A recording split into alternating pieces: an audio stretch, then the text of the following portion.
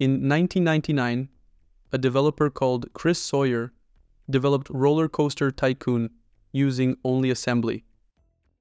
Of course, we are not doing this in this clip, but build an authentication service using SvelteKit and Supabase. In today's web development jungle, being able to craft an authentication service for your next billion-dollar app is a huge enabler. Before we dive into coding, ensure you have Node.js installed and a Supabase account and a project setup. If you don't know what Supabase is, it is an open-source tool that offers developers a fast and easy way to set up a backend for their web and mobile applications.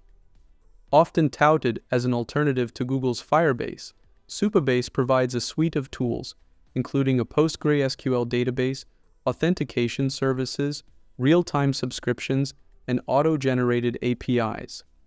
Now, let's dive into coding. Let's start building the Svelte app from scratch. This is what we need to create it. We first create a project called Supabase SvelteKit using npm. We then cd into it and run the npm install command to install the needed dependencies. Separately, we install the Supabase client library.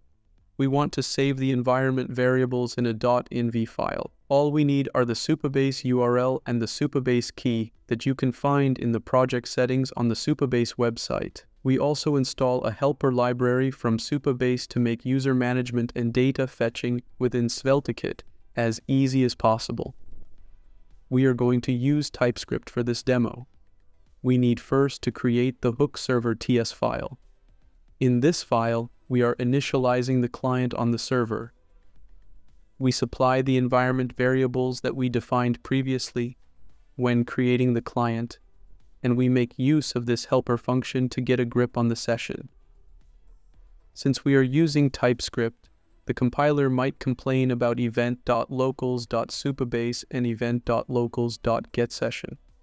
This can be fixed by updating app.d.ts with the content shown on the screen. Next, we create this file to handle the session on the server side.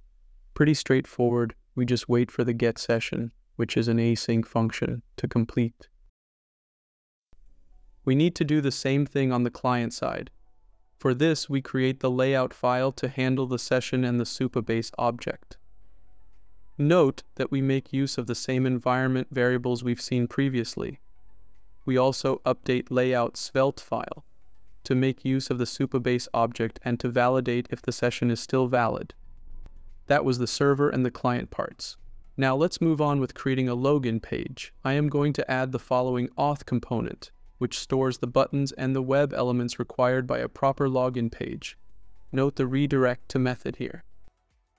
The purpose of this method is to redirect the user to the right website main page when the authentication is successful. We then proceed in creating a page called page server that will return our website URL to be used in our redirect to method that we've seen before. As we are employing proof key for code exchange in our authentication flow, it is necessary to create a server endpoint responsible for exchanging the code for a session. In the code snippet shown on the screen, we perform the following steps. Retrieve the code sent back from the Supabase auth server using the code query parameter. Exchange this code for a session, which we store in our chosen storage mechanism, in this case, cookies. Finally, we redirect the user to the account page. After a user is signed in, they need to be able to edit their profile details and manage their account. Create a new page file with the contents shown on the screen.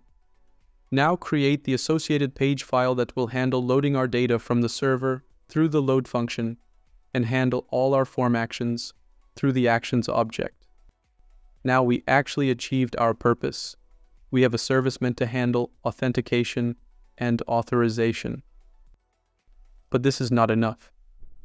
Let's add an extra feature, the capability of storing pictures.